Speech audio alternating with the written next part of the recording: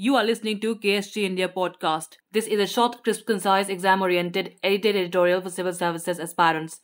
In this podcast, we are going to talk about India's nuclear arsenal. Source is Harsh V. Pant's article for The Mint.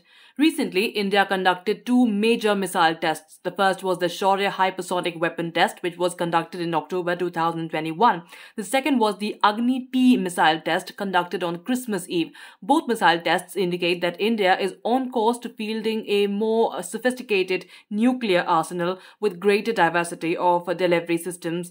These developments have triggered a flurry of analysis, ranging from satisfaction over improvements in the Indian arsenal's level of readiness to dangerous prognostications about what these missile developments might mean for strategic stability, especially between India and Pakistan.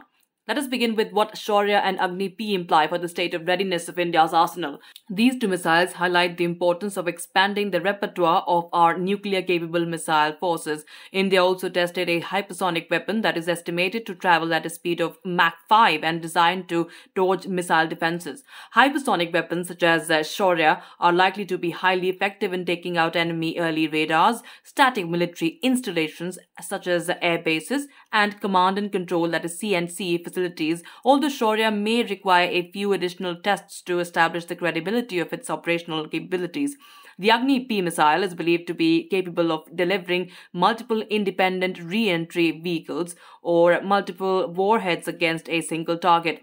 This creates an opportunity for India to strengthen nuclear deterrence through ambiguity. Several analysts have inferred that Agni-P and Shaurya together represent a shift in India's no-first-use policy. However, officially there is no evidence to suggest a change. India's declaratory doctrine has remained steadfastly committed to no-first use, even as the country's operational posture in the form of higher readiness levels undergoes a shift. The latter part is increasingly manifesting itself in the form of the canisterization of India's missiles, not only for longer-range missiles such as intermediate-range ballistic missiles, that is IRBMs, but also for the Agni-P, which is a short-range ballistic missile, that is SRBM. A canistering missile enables more rapid deployment, as warheads could already be mated with missiles and placed in climate-controlled tubes, preventing damage for launch on short notice. Further, canisterized missile capabilities give India counter-force strike options, especially against Pakistan, according to some analysts who fear an intensification of strategic instability emerging from India's missile progress. Thus, because of India's putative MIRV-based and canisterized ballistic missile forces, one school of thought holds that India could launch a preemptive strike against Pakistan's nuclear facilities in the heat of a crisis. This view conveniently overlooks the fact that Pakistan has a larger nuclear arsenal than India's, and Rawalpindi's refusal to adopt a no-first-use policy despite past entreaties to do so. Pakistan also pursues an asymmetric escalation posture that involves the development and deployment of tactical nuclear weapons, but most critically, early use of atomic weapons in a conflict with India, leaving us exposed to standoff missile attacks. Moreover, it is misleading to argue that India's canisterized and MIRV capabilities sow strategic instability when it is more the result of Pakistan's pursuit of an offensive posture that involves the tactical use of nuclear weapons against a potential Indian conventional attack. Indeed, the Pakistani presumption that the tactical and strategic use of atomic weapons can be kept separate is the primary source of instability.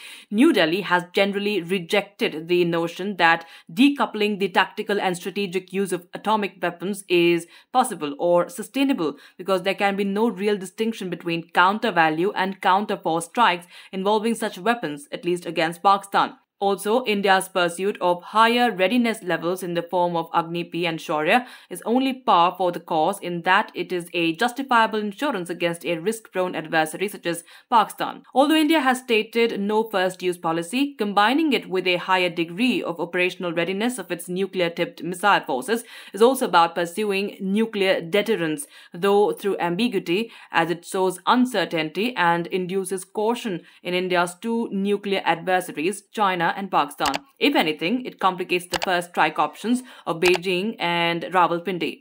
Beyond Pakistan, the advances in India's missile capabilities are geared to deterring the People's Republic of China. The latter has significantly superior capabilities than India. Beijing has deployed its Dongfeng 26 IRBMs in the Xinjiang region of western China. India's Shaurya hypersonic weapon is equally a response to China's TF-17 hypersonic glide vehicle, that is HGV, with a range of 1,800 to 2,500 kilometers, which Beijing is believed to have been fielding since at least 2019.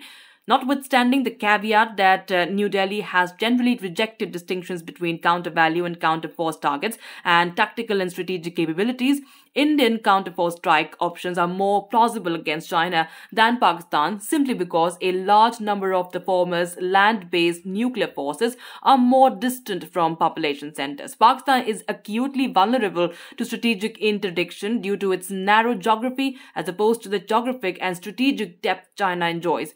In any case, Beijing's submarine-based nuclear capabilities gave it a near invulnerable second strike capacity, making India's counter-force strikes against Chinese nuclear targets difficult.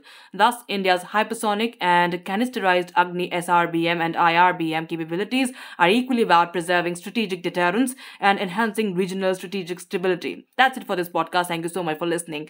To join KSG India courses and to crack the ICE exam, visit ksgindia.com. You can also get a PDF of this podcast on ksgindia.com.